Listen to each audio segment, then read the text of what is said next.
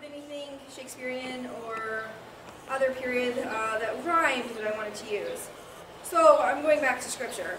Whether you believe it's a tale that's been translated numerous times through numerous lands, or actually God-inspired word, go back and imagine the revelry and the promiscuity that's enjoyed by and embodied by the Greeks, the orgiastic way that they worshipped their gods, like Dionysus, and then let's compare these two saints.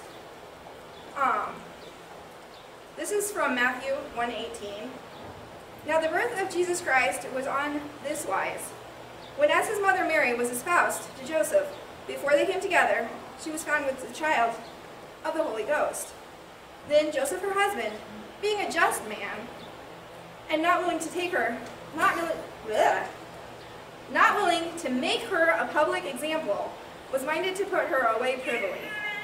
But while he thought on these things, behold, an angel of the Lord appeared to him in a dream, saying, Joseph, thou son of David, fear not to take unto thee Mary thy wife, for that which is conceived of her is the Holy Ghost, and she shall bring forth a son. Then Joseph took unto him his wife, and knew her not, so he was married to her, but he didn't have sex with her until she brought forth a son. So imagine a world where there had been no Virgin Mary, and Joseph, as any man, got married and decided to, consummate his marriage like you normally would. I believe that that would change the story and history of even these our lands and